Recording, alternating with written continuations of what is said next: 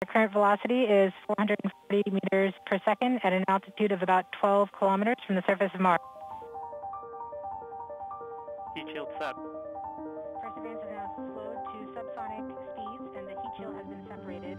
This allows both the radar and the cameras to get their first look at the surface. Skycam maneuver has started.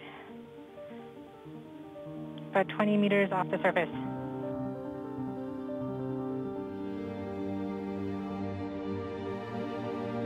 We're getting signals from MRO.